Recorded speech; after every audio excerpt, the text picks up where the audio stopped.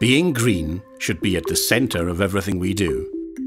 And that's why you'll find it in the centre of our logo for the Glasgow 2014 Commonwealth Games. We're proud of the road we've travelled to improve this dear green place, and in the run-up to the Games, we can be sure that when our friends from the Commonwealth arrive, they'll see a clean and vibrant city.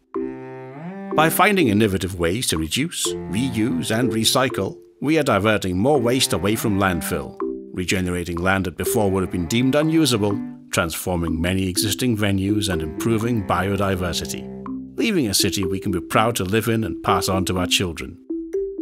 We see the Commonwealth Games as an opportunity for transformational change, and although that's something Glasgow's been doing for centuries, from our humble beginnings by the Clyde through the Industrial Revolution to our more recent cultural renaissance and our standing as a commercial capital of Scotland, now is a chance to make the biggest difference, to leave a positive sporting and regeneration legacy for generations to come. Take the Athletes' Village, for example. Everything we have done in planning this new community has not only considered the environment, but also the people who will one day call these low-carbon houses their homes. But before then, we must ensure that our athletes are provided with an atmosphere that will enable them to perform at their best. And we believe that by providing a relaxed and pleasant environment outside of the sporting arenas, we will see more records broken inside them. They say it's what's inside that counts. And at the heart of our games is a small word with big ideas: legacy. Put simply, we want to improve communities for life.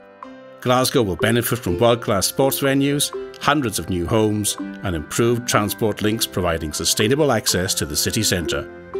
There will also be cycle paths and walkways to open and green spaces which will make healthy living a far easier choice to make. Making choices is something we're all faced with. And when we had to choose between building a new athletic stadium at great economic and environmental expense, or cleverly adjusting our national stadium at Hampden to accommodate the Games, our conclusion was simple. The greenest choice was also the right choice. And that's why Hampden will bear witness to the world-class athletes competing for medals and attempting to break records on track and field. We think you'll agree we made the right decision for all our sakes. Another big decision we had to make was how to power the Games in as sustainable a manner as possible. Thankfully, Scotland is at the forefront of renewable energy.